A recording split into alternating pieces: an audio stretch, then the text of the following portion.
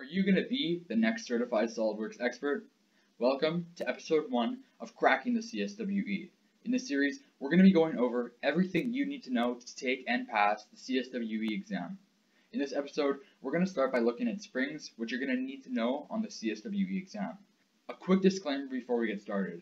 Before you take the CSWE exam, there's a few prerequisites you need. First, the Certified SolidWorks Professional certification, and as well 4 of the 5 Certified SolidWorks Professional Advanced certifications. I would recommend weldments, sheet metal, drawing tools, and surfacing, all of which you can find tutorials on my channel for. Be sure to like, subscribe, and hit the notification bell to be reminded of future episodes. And with that out of the way, let's just get right into the video. When we talk about modeling a spring, we're thinking about a sweep, and more precisely, 2 things: the path of the spring and the profile. For the profile, we usually have a circular shape of a certain diameter in the case of almost every spring.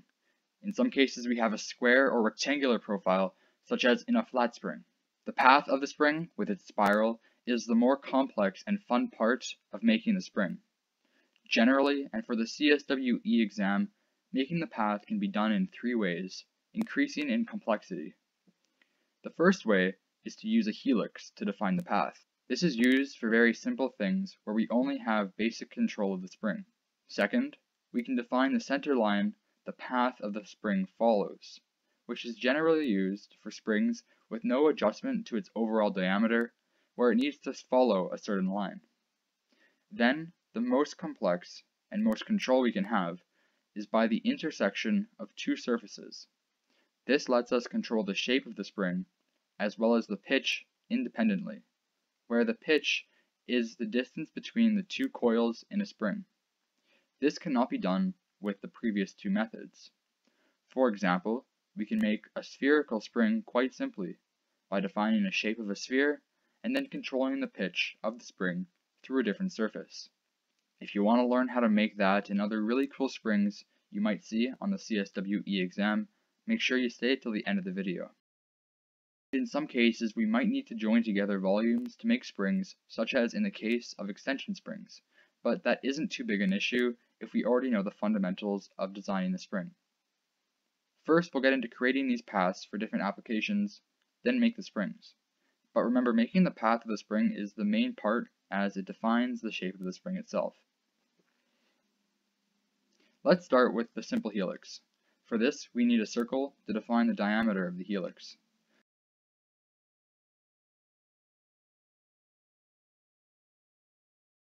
Once we have this, we can select the helix button to create one.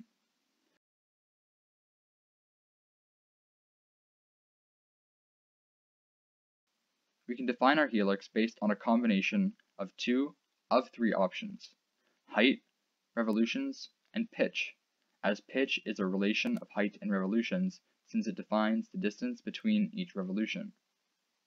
The last option, spiral, we don't need to worry about, as instead of creating a helix normal to the sketch plane, it creates a spiral going outwards or inwards from our circle.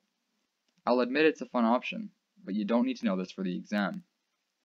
Let's select height and revolutions in the selection box. We need to select constant pitch, which again is the relation between height and revolutions, as we don't need the pitch to change throughout the spring. You most likely won't see a change in pitch, so we won't cover it here. If for some reason I'm wrong, and you see a variable pitch spring on the exam, you can use this pitch tool by defining different values for the spring at different heights. I'll select a height of 10 inches and 5 revolutions, which would be a pitch of 2 inches. The start angle lets us select the point along our circle the helix starts on. We can make the spiral clockwise or counterclockwise, and control the direction the helix is made in.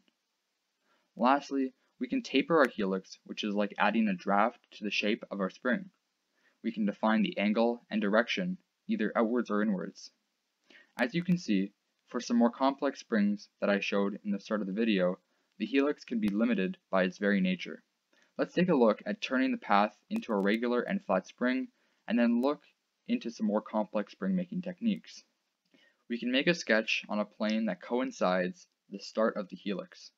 Then, at the point the helix intersects this plane, we can make our profile.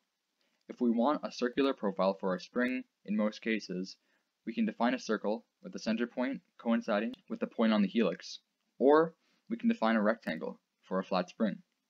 In this case, let's define a rectangle and give it some dimensions to see how a flat spring would look.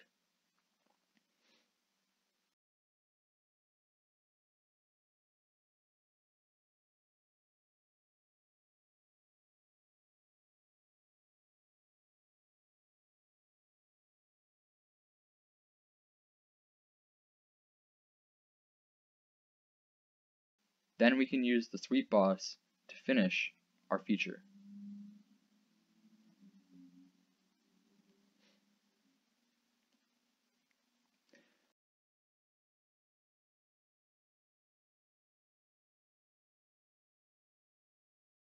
Now let's say we want the second example, where we want a spring of constant diameter to follow a line. That is to say, the path of the spring follows a center line we can define. This will make more sense once we make a spring with this technique. Let's define the center path in a new part file as a line and an arc.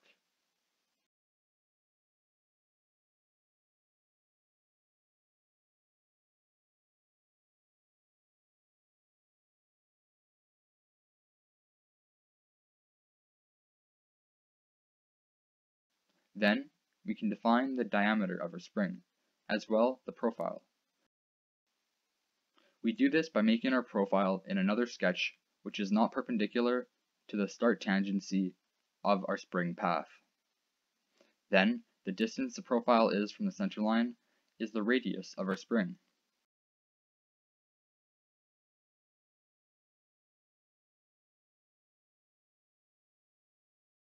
We can then use a swept boss to finish the spring, and control the pitch of our spring.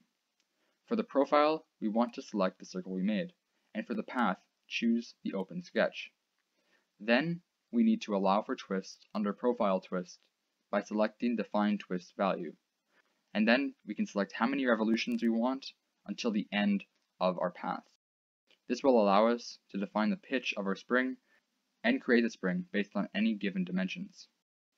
Now let's take a look at the surface intersection tool. I'll show this first with a regular spring to get the idea, and then a spherical spring to show how versatile this method is. The outside shape of a regular spring is like a cylinder. More specifically, the path sits coincident to the shape of an extruded circle surface. So first, let's make an extruded surface with a circle sketch to define the diameter of the spring.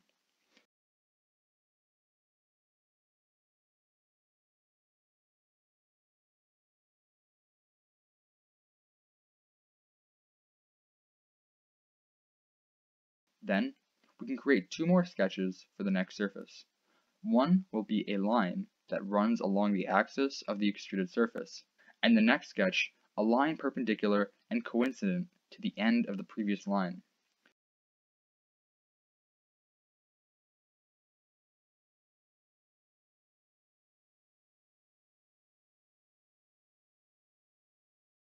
We can do a swept surface, sweeping the perpendicular line along this center line.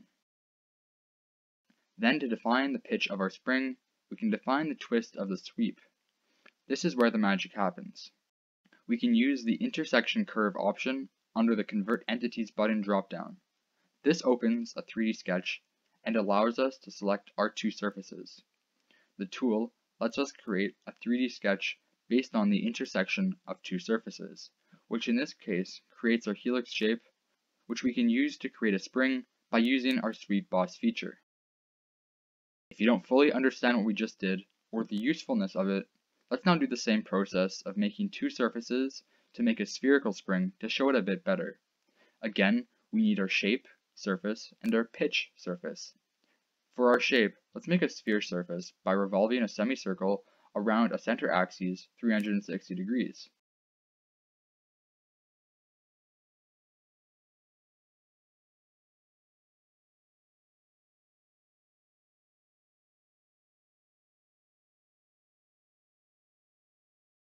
Then, we can make our pitch surface by making our two lines, one for the path, spanning the diameter of the sphere, and the other perpendicular and long enough to intersect the other surface once it itself becomes a surface.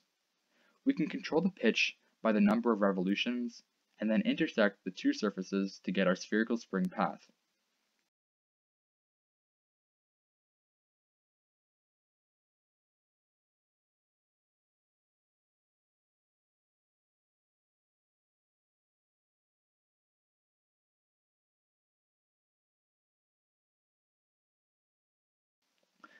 Again, let's just use a sweep with a circular profile option to finish our spring. This is the most versatile way to make springs in Solidworks, and is what you're going to need to do if you come across a very complicated spring. I'll put some examples on screen of springs you can make and the surfaces you'd require to make them.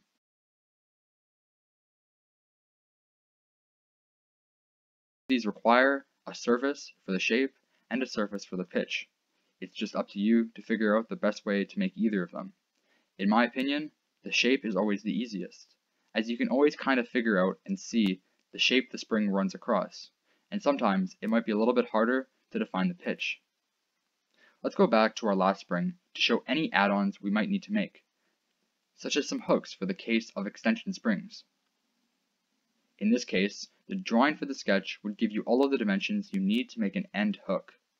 Let's do this really quickly in a 3D sketch to just show what we would need to do. Before this, let's delete the sweep, as we want to have the sweep go along the whole path, including the helix shape and our hook. So we'll apply the sweep to both of these sketches. In the 3D sketch, I'll make a few circles and define them so that they are tangent to each other.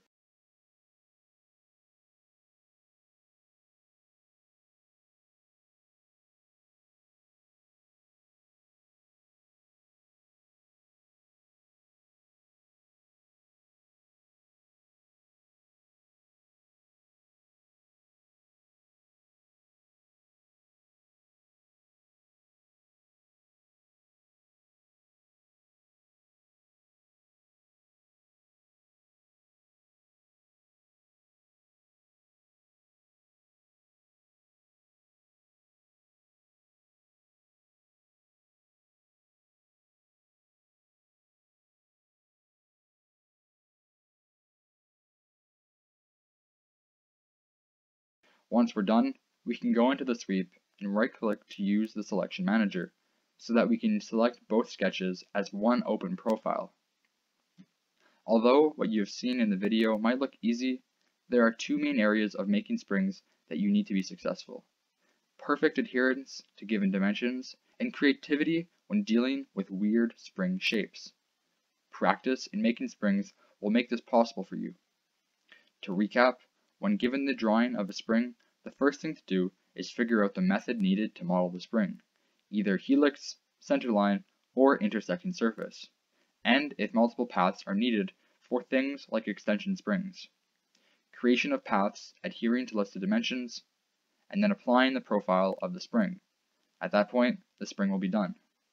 If you want some more practice for springs, hit the notification bell to be notified of when I release the practice episode for the CSWE exam, which will give you practice for not only springs, but everything else on the Certified SolidWorks Expert exam.